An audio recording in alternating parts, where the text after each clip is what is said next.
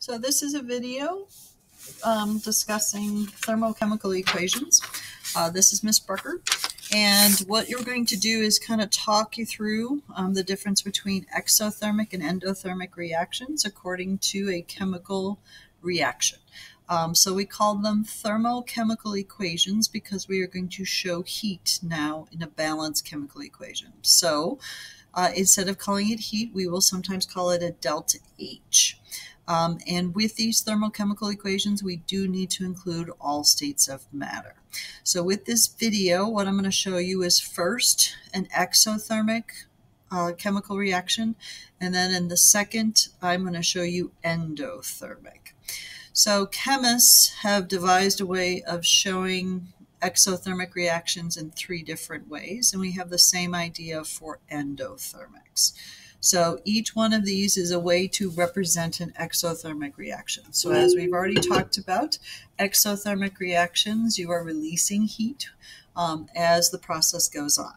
Up until this point, we've only been changing the phase of state of matter, or we have been looking at heat transfer. Now we're actually going to look at a chemical reaction.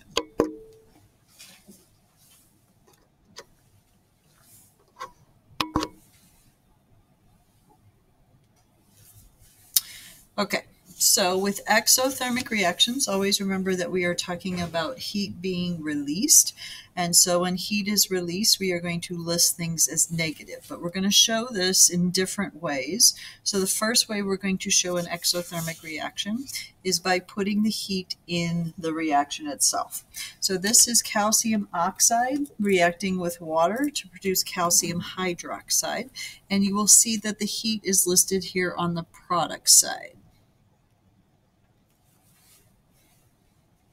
So anytime you see a chemical reaction and the heat is listed here on the product side, that is considered to be exothermic.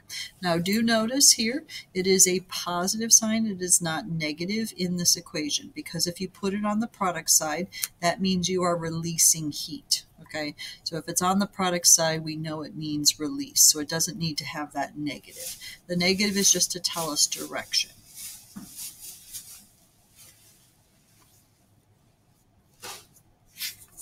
The second way we could write this chemical reaction is instead of putting the heat in the equation, we could write a delta H over on the side. So same exact chemical reaction, same number. There's no difference here in the number. But what you see here is this is now a negative sign. So since it is a negative sign, that is what's telling us that this is an exothermic reaction. So we're always going to look at negatives as being exothermic, positives as being endothermic. Okay, so that is the second way we could see an exothermic reaction.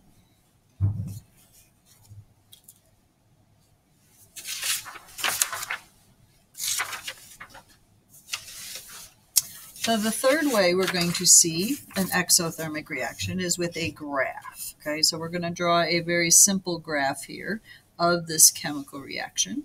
And this graph is going to have heat on the y-axis. Okay, so we could label that as H or heat. And on the x-axis, we're going to have something called reaction progress. All that means is you're going from reactant to product. And R means reactant, P means product. So if I look at this chemical reaction, I'm going to use this chemical reaction as my example. I have these 2 reactants and they become this product. So in an exothermic reaction, I need to show that heat is being released. So the way we're going to show that is we're going to have reactants higher on this graph than the products. So that means I have more energy as a reactant than I do as a product. So my reactants in this equation are calcium oxide and water, and my product is calcium hydroxide. So the difference between the reactant and the product, okay, the difference between the reactant and the product is something called your delta H. So in this case, my delta H is going to be a negative quantity because this is an exothermic process. So what it means is when I take the reactants and make the product, there is a release of energy. So that means that the product is at a lower energy state than the reactant. So heat, again, as we know, is your energy. So we can say that delta H is the release of energy when you go through that process. So this is another way you could see an exothermic reaction.